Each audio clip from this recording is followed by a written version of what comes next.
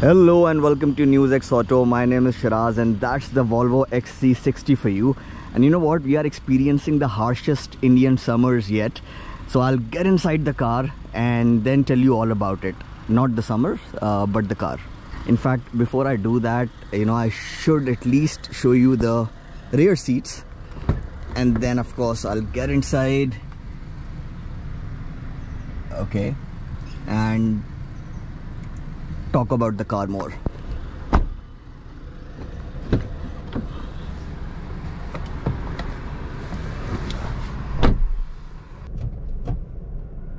All right, let's drive. See, like all my other reviews, even in this review I would not read out the brochure like most reviewers do. Okay, see, the idea is to tell you things which you can't ascertain yourself by going to a showroom and taking a short test drive. All right, so brochure is something that anyone can read. You can do that too, and I'm sure you would have done that already. You can go to a showroom and see how this fits you and the seat comfort, and of course you can take a short test drive. I'll tell you things which one can only ascertain over a period of time. All right, and of course where your expertise as a reviewer comes into the picture. So again, you already know that this is either as comfortable or even more comfortable than everything else in this segment. Okay, you know that it has all the power that you would ever need in India. All right, and so I would not get into those details. All right, and the nuances of gearbox. I might still share a couple of lines. So anyway, this was just to give you a perspective as to what you can expect from this review. So see, first things first, if you are watching this, you are already interested in this car. That means you find this good looking, and this is a brilliant looking car. All right, now although design is subjective, but I'm sure even a blind person would say that this is a very beautiful looking car. All right, now and I've said this in my other reviews that although it should not matter what others think of your car, but if it does to you, and if you are perhaps concerned about whether this would attract lots of attention on the road, because there are people who love that, there are people who just absolutely abhor that. Okay, they do not want lots of attention on the road. Perhaps that is why you are interested in buying this car. Okay, and because you do not want the kind of attention a Mercedes or a BMW or an Audi would get you. Now, having said that, those cars are quite commonplace. All right, so it can be said that it's a common sight, so you don't get that much of attention. But anyway, let me tell you that if you think that you are not going to attract attention in this car, you would be highly mistaken. Okay, this does turn heads. People notice you, and I think because the Germans have become too commonplace now. Okay, people around you, they look at this car and they say, all right, yeah, this is a premium car, of course, and but then they have that look of admiration on their faces. It's not a look of contempt.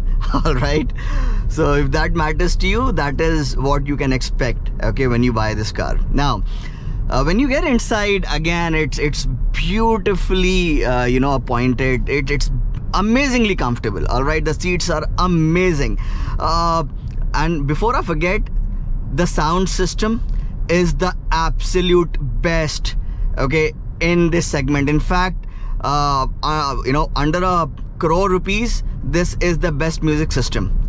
All right, and like I said, that this is as comfortable or even more comfortable than the competition, okay, at this price. All right, The overall visibility is fantastic. Like, I am just 5'1", okay, my inseam is 27 inches. Why is it important? So that you know that although the seats are powered, and I'm sure even someone who's 4'10" would be able to find a commanding position, but then you should know that if I am at 5'1" with a 27-inch inseam, comfortable, I could find a commanding position. So would people of almost all shapes and sizes. Okay, the GoPro has shut off. I don't know why, so I'll quickly wind this up before GoPro starts acting up again. So I was telling you that the all-around visibility is great, and of course you have this brilliant 360-degree camera, which actually makes life much easier in chaotic city traffic conditions. So the crux is, it is beautifully easy to drive in the city.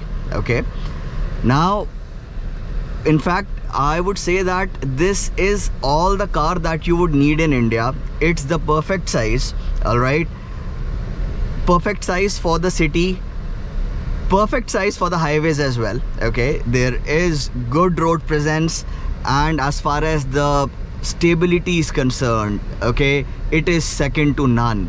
All right, and I've already made a cruising speed, RPM and NVH video. You can see that this is the most relaxed car I have tested yet. It does what? At 100 kilometers per hour in top gear, the RPM is just around 1400 RPM. The 3.3 crore rupee Lexus LX500D, and that's a diesel, that did it. So that does the same at 100 kilometers per hour. Even that cruises at 1400 RPM. The Range Rover Sport V6 2.2 crore rupee vehicle, that cruises at 1500 RPM, if I'm not wrong, at 100 kilometers per hour. Yes, 1500 RPM. All right, so at this price, the most relaxed highway cruiser, the NVH levels are fantastic. So again, the crux is the perfect city car and the perfect highway car. And like I said, you would never feel any dearth of power. There is enough power for all reasons and seasons. You can drive this car like this as well.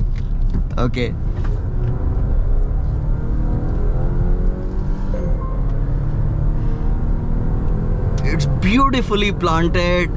You always feel in control, and it sounds nice.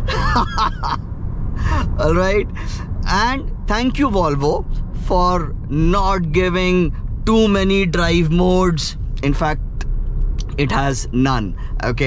You don't need, that is what I've been saying. You don't need drive modes. You don't need pedal shifters. If the car is powerful enough, the engine and gearbox combo is good enough, all right, you would never need to shift into the manual mode or use pedal shifters. It does have a manual mode. You would seldom, you would never use it. You would never find any reason to use it. In fact, the only chance you'll get, or perhaps you would want to use the manual mode, would be while taking it off the road. Even then you would not need it, but then you might want to stick it into a lower gear and take that off-road section. So this is an all-wheel drive vehicle, and again, one of the reasons why you would not buy a sedan at this price and you would buy this. This is not, no vehicle in this class in this segment is a hardcore off-roader. Most are all-wheel drive vehicles, so they are essentially supposed to see, the idea behind all-wheel drive vehicles is where it snows a lot, there you need traction in all four wheels. All right, and of course in India, what that translates to is you can do some amount of off-roading. where the sedans or two-wheel drive vehicles, okay, two-wheel drive compact crossovers, okay, the pretenders would not go, all-wheel drive vehicles would go there, and of course they, you know, bring you back as well. So what about the fuel efficiency? See, I have been getting somewhere around anywhere between 9 to 11, okay. Of course that includes a lot of testing, okay, normal cruising as well, and you know, acceleration tests as well. My sister, she has been getting a consistent, she's a doctor, okay, and doctors do not drive like maniacs, okay, and I'm sure there are a few who do, but then I can tell you that my sister does not drive like that, or if she does, she does not tell me. She has been getting somewhere around 10 to 12 kilometers to a liter, which is fantastic, okay. The competition, okay, they are mostly in single digits, okay, like somewhere around anywhere between 6 to 8 kilometers to a liter. Now, speaking about the competition in India, okay, for example, a Merc GLC's routine service will cost you around a lakh or over it, okay. This one's, okay, my sister has taken a package for 5 years, okay, for 1.65 lakh rupees, wherein the services are said to be free, but then again, you know, you need to pay some amount. For example, she just had the first service done, she just paid 2,500 rupees. Yes, 2,500 rupees, okay. So again, I'll cover that in you know, that long-term ownership experience video. But say for example, even if she you know, they ask her to pay like 5,000 or 10,000 rupees on each service, okay, and the total becomes, say for example, 2 lakh rupees, including that 1.65 lakh rupees, it would still be around, you know, the price of 2 services for a GLC, okay, or even less than that.